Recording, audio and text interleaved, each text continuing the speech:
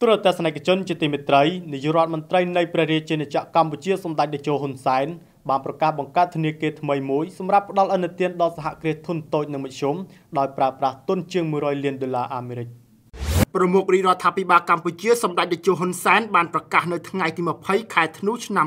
2017នេះថាក្នុងរយៈពេលដ៏ខ្លីខាងមុខរាជរដ្ឋាភិបាលកម្ពុជានឹងបង្កើតធនាគារថ្មីមួយទៀតសម្រាប់សហគ្រាសធុនតូចនិងមធ្យមដើម្បីផ្ដល់អនុទានក្នុងការបង្កើនការផលិតនិងបង្កើនការងារជូនដល់ប្រជាពលរដ្ឋកម្ពុជាឲ្យបានកាន់តែច្រើនបើតាមការប្រកាសរបស់សម្ដេចតេជោហ៊ុនសែនធនាគារសហគ្រាសធុនតូចនិងមធ្យមដែលត្រូវបង្កើតឡើងថ្មីនេះនឹងប្រើប្រាស់ដើមទុនចាប់ផ្ដើម$100 សហរដ្ឋអាមេរិកការប្រកាសបែបនេះរបស់សម្ដេចនាយករដ្ឋមន្ត្រីធ្វើឡើងនាព្រឹកថ្ងៃទី20ខែធ្នូឆ្នាំ2017នេះនាគ្រាដែលសម្ដេចបន្តអញ្ជើញចុះជួបសំណេះសំណាលជាមួយតំណាងគណៈកម្មការនីសរុប16,118 នាក់មកពីរោងចក្រចំនួន14នៅតំបន់ទួលពង្រខណ្ឌពោធិ៍សែនជ័យរាជធានីភ្នំពេញសម្ដេចតេជោហ៊ុនសែនបានថ្លែងយ៉ាងដូចនេះថា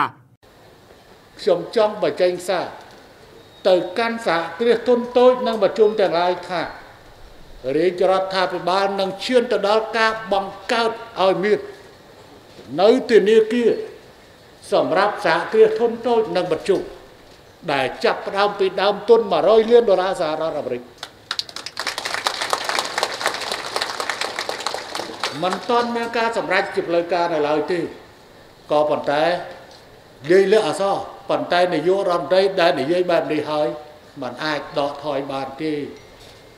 ជាមួយគ្នានេះសម្ដេចតេជោហ៊ុនសែនបានថ្លែងចាត់ទុកថាការបង្កើតនៅធនាគារសម្រាប់សហគ្រាសធុនតូចនិងមធ្យមនេះបង្ហាញពីការជំរុញរបស់រាជរដ្ឋាភិបាលកម្ពុជាក្នុងការប្រឹងប្រែងបង្កើតឲ្យមានមុខរបរនិងបង្កើនឲ្យមានការងារធ្វើកាន់តែច្រើនថែមទៀតសម្រាប់ប្រជាជនកម្ពុជាហើយជាពិសេសគឺជាការជំរុញឲ្យមានការផលិតផលក្នុងស្រុកឲ្យកាន់តែច្រើនដើម្បីបម្រើដល់សេចក្តីត្រូវការរបស់ប្រជាជននិងជំរុញការនាំចេញផងដែរបើតាមប្រសាសន៍របស់សម្ដេចតេជោក្នុងមួយឆ្នាំយុវជនកម្ពុជាបានហក់ចូលក្នុងទីផ្សារការងារប្រមាណពី25ទៅ30ម៉ឺននាក់ដូច្នេះហើយការជំរុញឲ្យមានការបង្កើនការងារកាន់តែច្រើនគឺចាំបាច់ដើម្បីស្រូបយកកម្លាំងពលកម្មដែលយុវជនពោពេញដោយថាមពលសូមជម្រាបថាបើតាមទិន្នន័យជំរឿនសហគ្រាសឆ្នាំ2011របស់ក្រសួងផែនការបានឲ្យដឹងថាចំនួនសហគ្រាសកម្ពុជាសរុបមានប្រមាណ500,000សហគ្រាសហើយចំណូលសរុបប្រចាំឆ្នាំមានប្រមាណ$120,000,000សហគ្រាសក្នុងស្រុកទាំងអស់នេះបានផ្ដល់ការងារជូនប្រជាពលរដ្ឋប្រមាណ1.6 លាននាក់ឧបត្ថម្ភធំដោយ Website កំសាន្ត 188asia.com Sehome Technology អ្នកឯកទេសផ្នែកកាមេរ៉ាសុវត្ថិភាពតាមរថយន្តគេហដ្ឋាននិងការិយាល័យ